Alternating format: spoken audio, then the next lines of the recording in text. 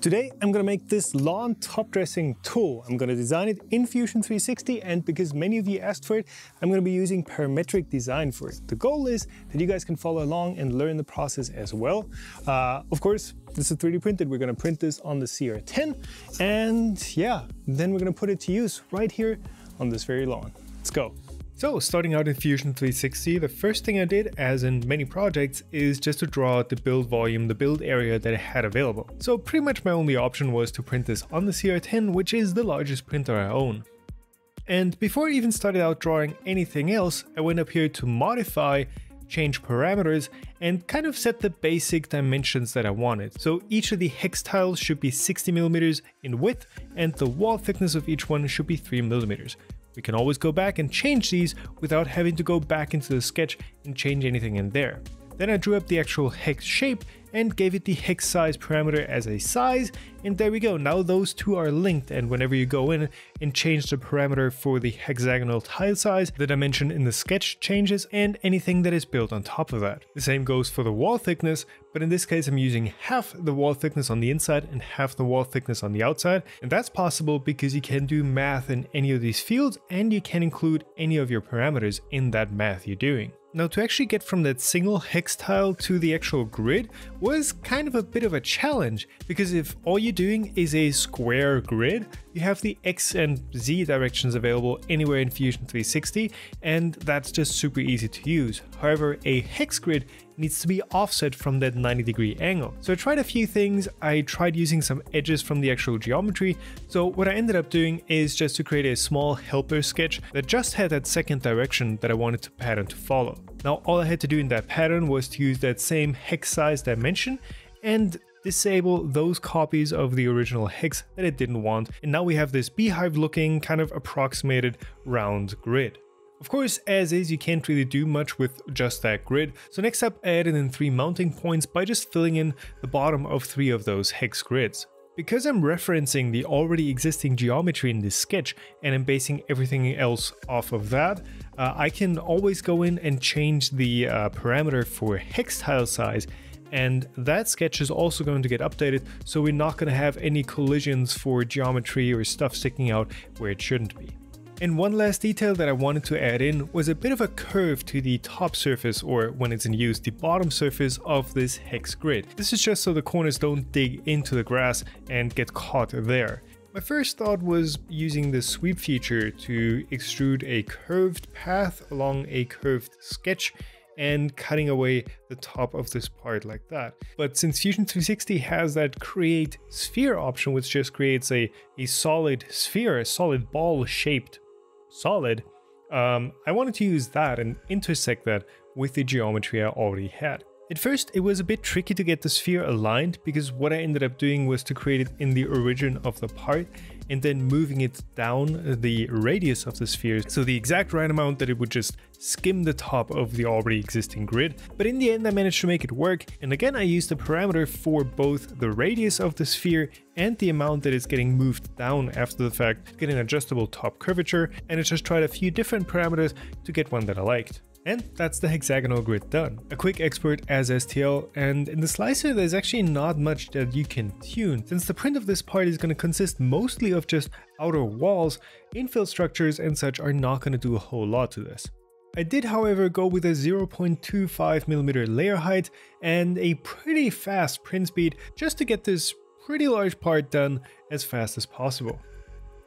Now there's one more 3D printed part in this project that I needed to design, and that is the broomstick handle holder, which connects the handle to the actual business end of this tool. Now, because this needed to connect to 2 other parts, mainly the platform that these hex grids are going to sit on and the actual handle, the stick, the design approach was a bit different. So for this one, I started out by sketching up the broom handle and then kind of working my way around it. And while I do start out by just entering the dimensions for all these parts in the sketch directly at first to get a rough idea of, how this part is going to look and how it's all going to work together, I do end up exchanging these 4 parameters so that later I can go in and change them in whichever way I want. So at first I drew up the area where the handle meets the printed part just as this kind of dome shape, and you can see me spinning it around here, kind of looking at it and examining it, and I wasn't really happy with the way this sat in there. The contact area between the handle and the printed part isn't particularly long in this design, so you're gonna get a lot of moment, a lot of torque on your printed part. And while I will be printing this pretty strong and I know the PLA I'm using does hold up to a lot of abuse, it is still plastic at the end of the day. And the last thing that I needed was this thing breaking when I was half done with the project. So with the new sketch for the handle broomstick adapter thing, you can see that pretty much all of these dimensions are parametric, and the FX tells you that these are constrained externally and you can't really just punch in a number in that sketch right there. Because I was referencing the already existing geometry, including that dome that I extruded previously in that new sketch, Fusion360 started complaining about certain references not being there anymore as I deleted that upper dome. I could have gone about this differently and just cut it back off instead of deleting that feature entirely, which would have kept the references intact, but that is not what I did. So you're gonna see Fusion360 complain about reference errors. Now, as long as the part looks the way you want it to, you can safely ignore those, but these errors are something that is gonna come back and haunt you if you have a fully parametric design and you change something and that reference that it's referencing off isn't there anymore. So that might lead to some wonky behavior. In my case, I fixed most of them, but you should always try to get an error-free sketch, just for, consistency and such. The last feature I add here is a cross-drilled screw hole that is going to anchor the handle to the rest of the part, and I'm not using parameters for this. I don't expect this exact feature to ever change. I've already picked the exact screw that I want to use for this, so it's totally fine to just have the dimensions in the sketch, and after all, you can still go into the sketch and change them there if you really have to. Now, if any of you actually know how to change the Fusion360 behavior and to have the axes, the XYZ axes, align with what your printer is seeing so you don't have to rotate your part as you import it into the slicer every time, please drop that in the comments below, because that's something that's really bothering me. Now for this part, because it's going to see a lot of forces, a lot of stress from, me pushing the thing around, I wanted to have it as strong as possible, and I believe the theoretically best structure you can use for infill is gyroid, and Slicer Prusa Edition does have that implemented, so I gave it a shot, and I think it turned out rather well. Prints fast too. So here's all the parts that we need to make this top dressing tool. So we've got the 3 grids. Actually, these are printed from each one generation of the Infinity Blue. So this is the final one. This is the one that you can buy. That was the second revision, kind of a very metallic glossy one. And this was the first one. This could have been Infinity Blue, but it wasn't. It's still a really nice color. So we've got these 3 grids. It's gonna be relatively large. We've got the adapter from these grids to the broomstick. We've got the broomstick right here, but what's still missing is the one piece that ties all these together. So that's going to be a wooden plate that size, where this guy is going to sit in the middle. And typically you would make that from plywood, but plywood is expensive and I don't have any around. So I'm going to be using this OSB. I think this is the 18 millimeters, so that's 3/4 of an inch, I think. It's intended for a different project, but I think there's enough left over that I can borrow just one of these corners right here.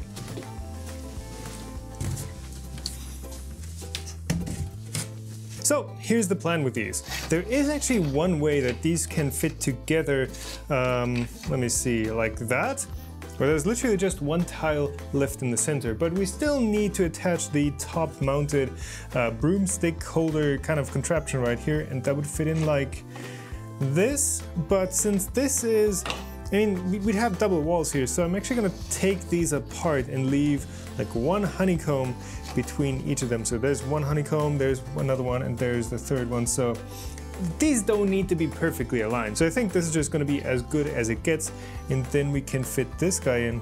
Actually, hold on, we can use this as a spacer. There we go. Let's just align these by eye.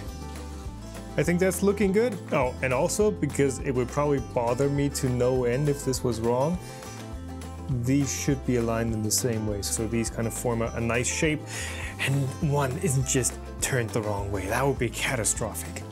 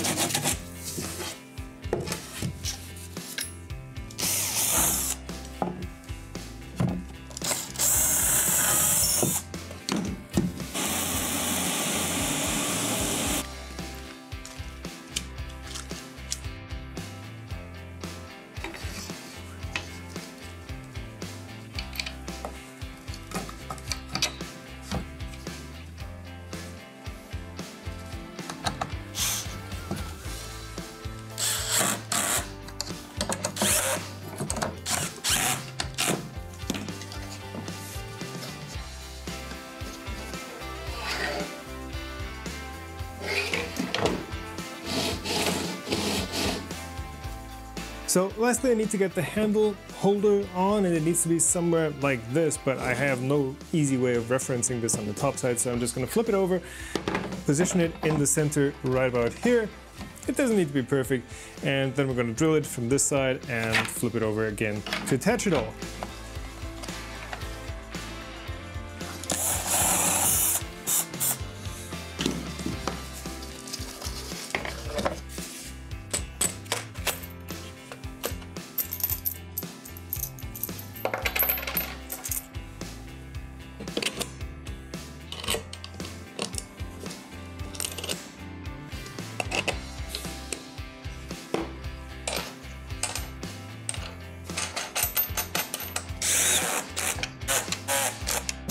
So lastly, to attach the handle, there's this one cross screw that goes through here that screws into the base as well. But first I need to cut off this tapered end of the handle so it fits flush all the way down, and then we can screw it down and we're done. We're ready for use.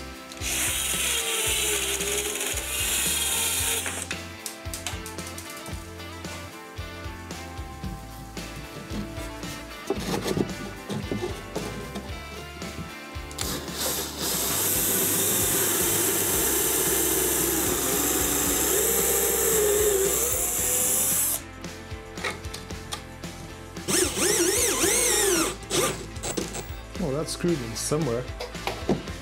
Seems to be holding. All right, so that's the finished tool. I mean, it's gotten pretty heavy overall. I like the way it feels in the hand. It is very easy to use, but I've noticed that it is pretty hard to push. So that's kind of a combination of two factors. So first of all, these are very sharp on the bottom here. These don't have like a gliding surface on them. But also, I think I need to kind of lower the handle a bit more. So I kind of push it over like this a bit more and don't push it into the ground. And the other thing I kind of don't like is the way the handle is sitting in the handle holder. This is still rocking around just a bit. It doesn't feel very safe, so I'll end up reprinting the handle mount piece right here. So I'll end up doing that overnight. That's going to be done tomorrow. So what I can still do today is I can give this lawn a really short mow so that we don't have all this stuff sticking up, and the sand and compost can really get underneath the grass and give it a nice even surface.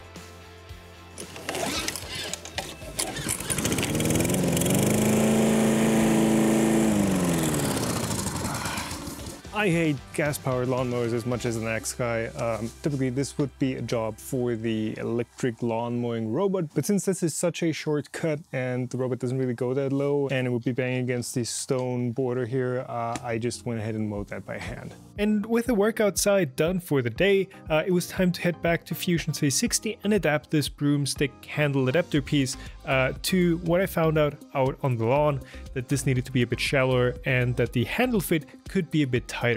Now, because this design is mostly parametric, it should be really easy to change this. Now, I did use a parameter for the broomstick handle size, which I was able to change from 28 to 27 millimeters, but I did not tie in a parameter for the angle of attack of the broomstick. So while you can go into this list down here with all the dimensions you set in each sketch, I decided to open up the sketch directly and change it there so that I don't change the wrong one. After adapting the angle from 40 to 35 degrees, we can see that the cross-drilled screw is still perpendicular to the handle broomstick axis, so that's fine. But because this entire thing was more shallow now, you can see that this one front hole was partially getting covered up. But because we have that one parameter for offset, we can just change that until everything fits together. I used the same print settings as before, and now all that was left to do was to let this part print overnight.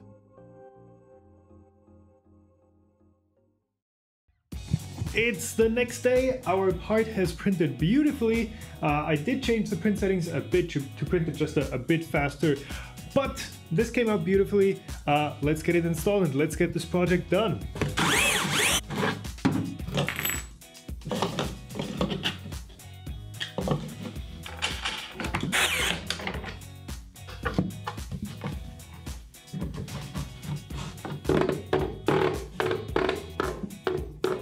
It's perfect. Maybe a bit too tight.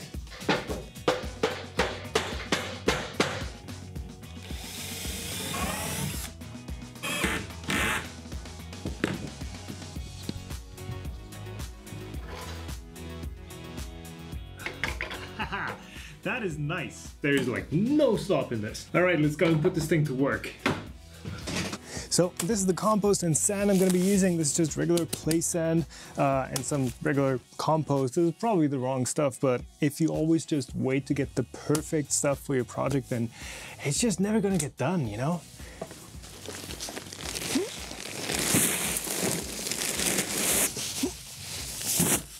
I'm just going to start with a rough 1-2-3 mix of sand to compost, at least for like bags and stuff that I have.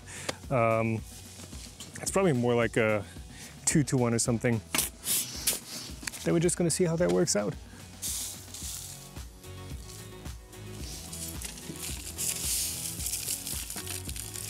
Yeah, that is actually looking quite nice.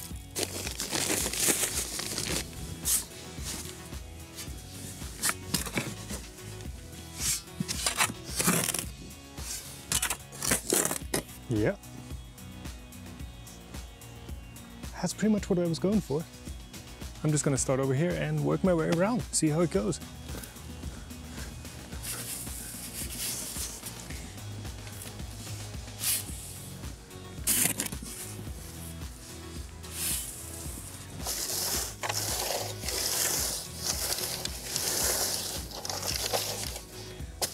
Wow, that is working.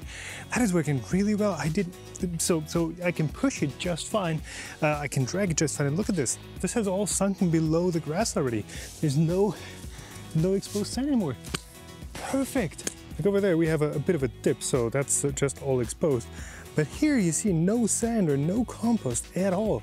Well, maybe except for the small bits of compost there, but overall, it's all worked in perfectly.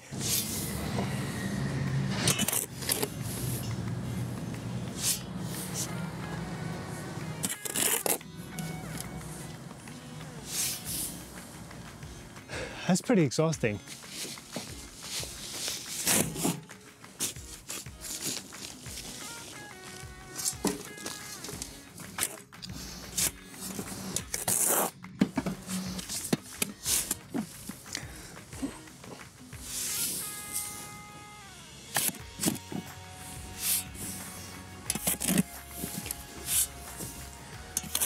All right, quick change of plans. It turns out using that tool to actually distribute the sand and the compost is really exhausting. You might be able to see the sweat dripping down my face. So what I'm going to try and do is I'm going to use the rake, the wide rake, just to spread everything. I'm not going to mix it beforehand. I'm just going to spread it with the rake, and then I'm going to work it in with the top dressing tool. Sounds like a plan? Let's go. Oh yeah, look at that.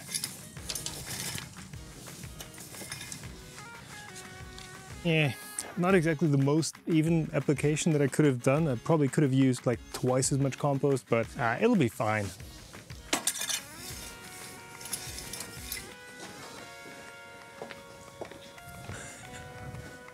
Ouch!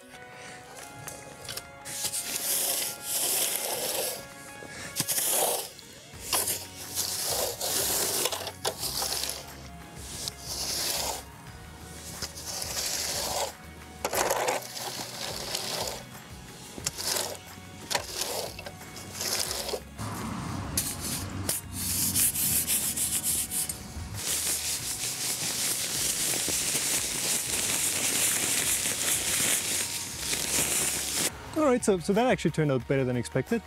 So this in total was 6 bags of sand and like 1.5 bags of compost.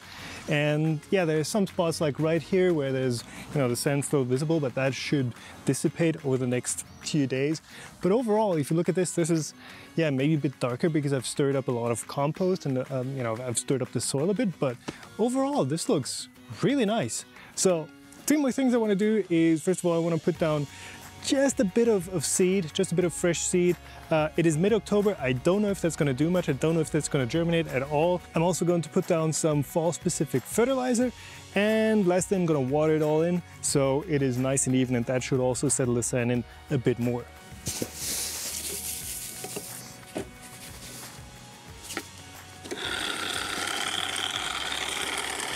a bit of fertilizer knowledge while we're at it. This is an NPK fertilizer. It's 7-3-10. So this is 7% nitrogen, it's 3% phosphorus, and it is 10% potassium, which is K. So the nitrogen you want in summer to get it like really lush and green and full. The potassium you want when you're seeding to get root growth, and the potassium you want when you're going into winter and you want a strong and resistant lawn. So this one is mostly potassium, which is perfect for fall, which, you know, incidentally is also what this thing is called. This is called fall lawn fertilizer. Perfect.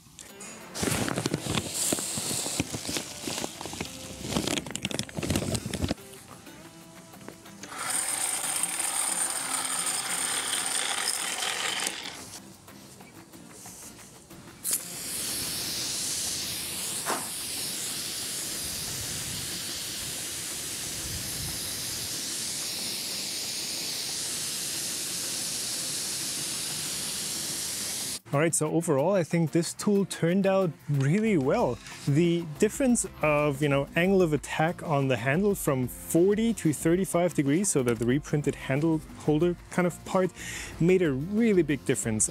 As you probably were able to tell, I mostly use this tool pushing it into the lawn, and that really helped pick up all the sand and compost and really spread it out evenly.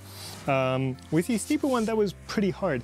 Now, what I also realized is the way you hold it and the way you use it makes way more of a difference than, pretty much everything else on this design, because this is all sharp corners. This is all, just a, 90-degree angle, and there's no skates on it or any sort of like ski surface that would allow it to slide over the lawn. These really like to dig in, but overall worked really well. Also, the 3D printed parts held up perfectly.